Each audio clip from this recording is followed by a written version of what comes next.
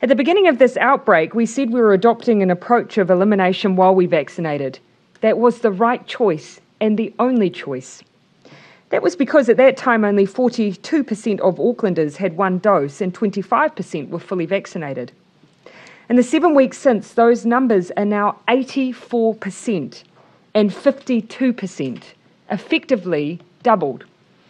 So in people terms, that's 387,642 more Aucklanders who are now fully vaccinated.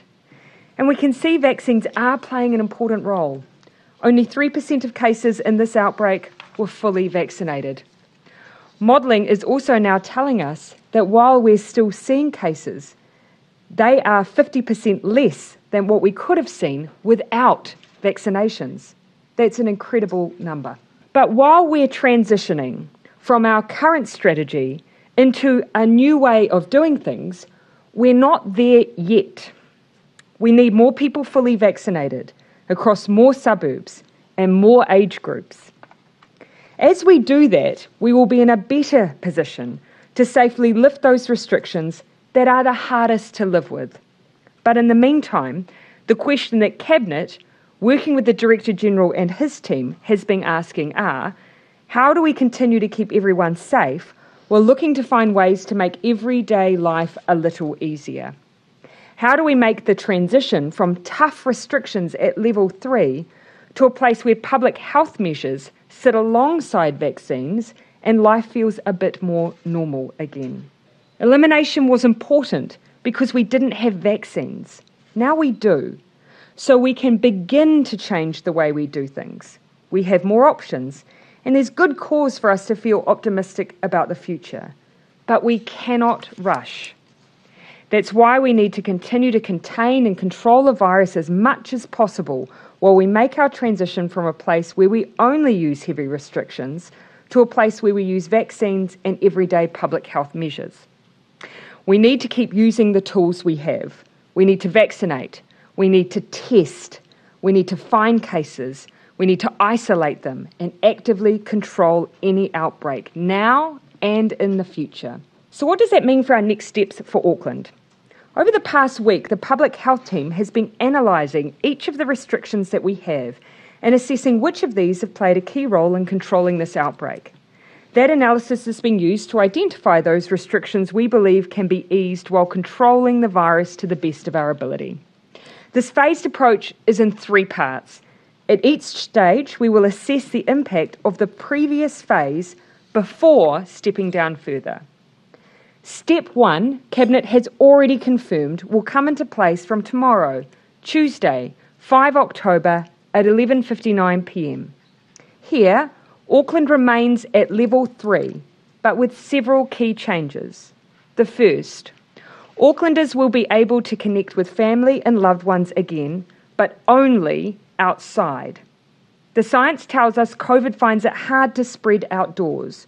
So from midnight Tuesday, Aucklanders will be able to meet another household outside with a cap of no more than 10 people at any given time. Children can have a play date in a park.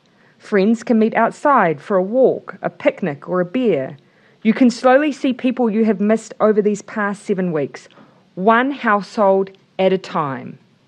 But please, it may sound like the outdoor part isn't relevant, but it is in fact the most relevant part of all. Keep it outside.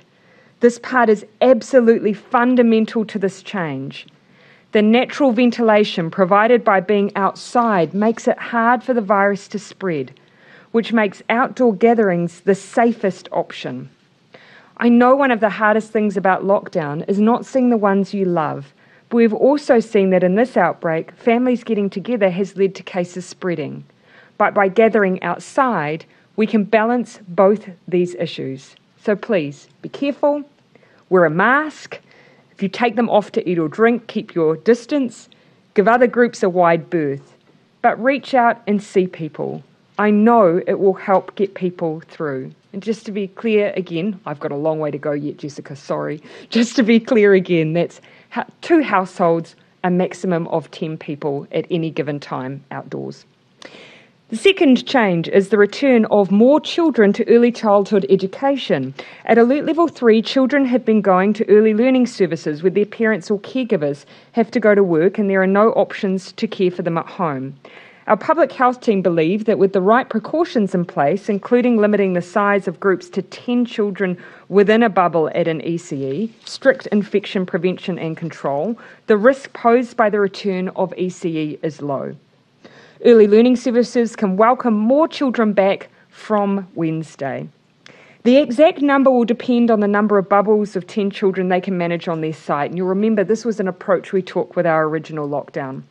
Parents, caregivers and teachers will also need to wear face coverings during pickups and drop-offs. Early learning services will contact parents in Auckland about the plan for their service and options for their children. To ensure this is done as safely as possible, though, we're encouraging early learning teachers to get tested alongside other Aucklanders who've returned to work. And we'll look at options for more regular but less invasive surveillance testing going forward. This is an added precaution and an acknowledgement that our children of that age cannot be vaccinated. And the final change for this first phase is the ability to move around Auckland for recreation purposes. You'll be able to visit the beach, play bowls, sail, hunt, do outdoor CrossFit or yoga classes. All must continue to comply with the rule of being outside and keeping it to 10 people physically distanced. This is the first phase of our gradual transition. Some may ask if this is a risk to the current outbreak. Here I think it's important to note that the public health advice is that these changes are unlikely to contribute to uncontrolled growth in the outbreak. But we will monitor the situation very carefully to give us confidence as we move. At the same time, we believe these changes will make a material difference to Aucklanders' ability to maintain the restrictions that we have in place. These are all things we've taken into account with this decision. I'll now set out the next 2 steps in our phased transition. We do not have a date for these steps, but we will make an assessment of our readiness to step into them on a weekly basis, starting from next Monday. At step 2, we predominantly remain in level 3 with some further changes. Retail will be able to open their doors again. Once open, the usual measures for retail will apply. People will need to wear face masks and keep up physical distancing. Public facilities will be able to open again. That means places like libraries, museums, pools and zoos would open. At this step, we'd also intend to increase the number of people who can meet outdoors to 25. The third phase of our plan then brings back those higher risk settings. Here, hospitality, such as cafes and restaurants, will be able to open, but with the precaution of seated and separated with a limit of 50 people.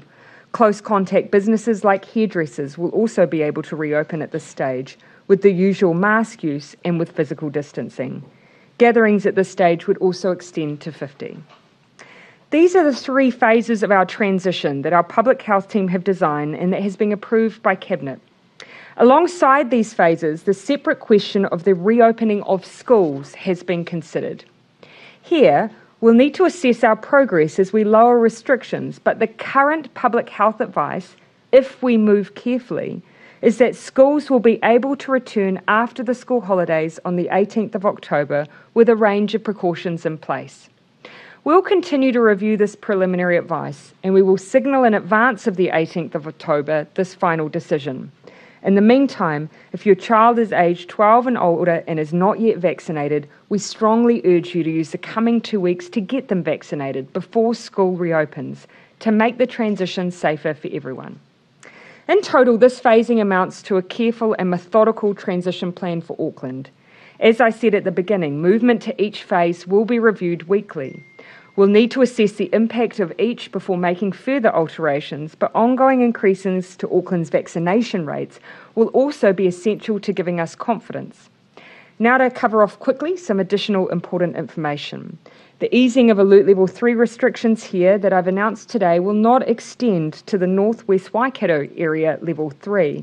Current restrictions there are intended to be temporary measures while we get more information from contact tracing and community testing. But while we do that, we're keeping a simple Level 3 arrangement for that area.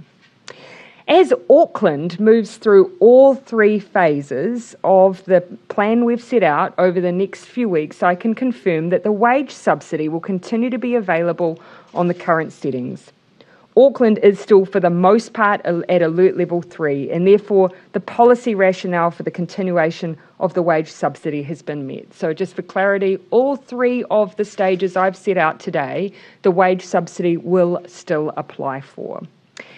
As has been previously indicated, the resurgence support payment will be available in 3 weekly instalments, so as long as anywhere in the country is at alert level 2 settings. We'll update these policies as we transition to the new framework.